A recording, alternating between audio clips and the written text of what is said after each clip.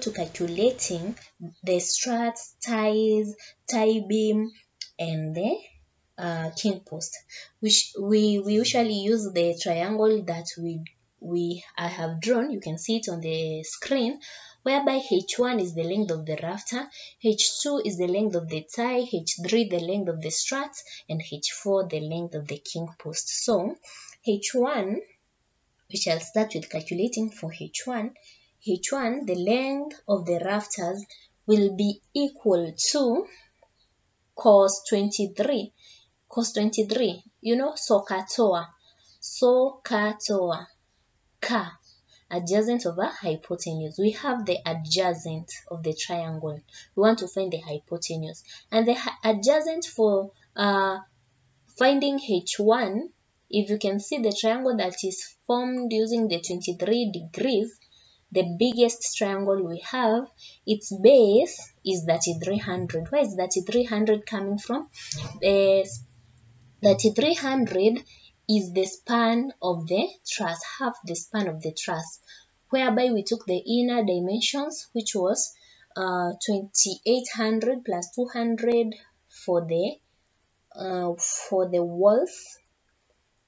We took 2800 plus 200 for the wall and 300 for the eaves.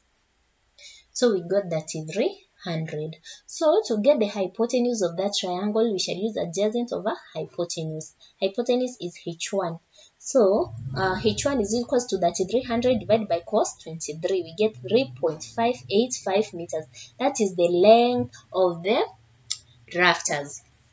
All rafters will measure 3.585. We go to H2. H2 is the length of the tie.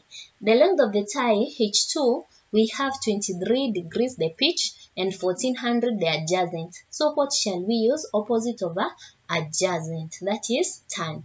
23 degrees is equals to H2 over 1400. So H2 will be equal to 0.594 meters.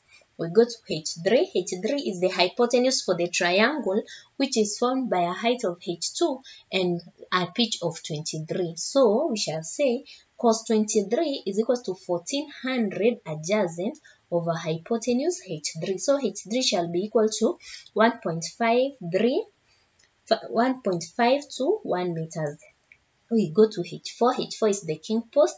We have the triangle which is formed by the 23 degrees pitch and 28 degrees base. So we shall take opposite over adjacent, that is tan. 23 is equal to opposite over adjacent. Opposite is H4, adjacent is 2800, so it shall be equal to 1.189 meters. Good. So I hope that is clear.